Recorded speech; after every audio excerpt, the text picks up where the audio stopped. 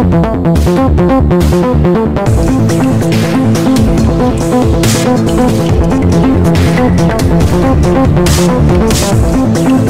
what's up guys, welcome to Netception, and in this video I'm gonna show you how to get a thumbnail out of a YouTube video.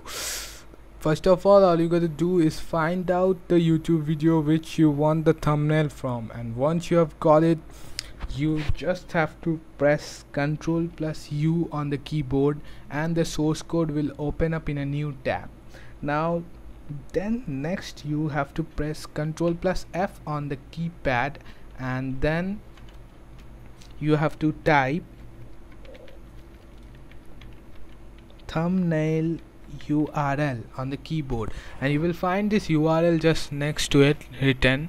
Just go and click on it, and you can see in the new tab the thumbnail has come up in its full size. Now if you want, you can download it by clicking right click and then save image as. You can just do anything else you want to do with it.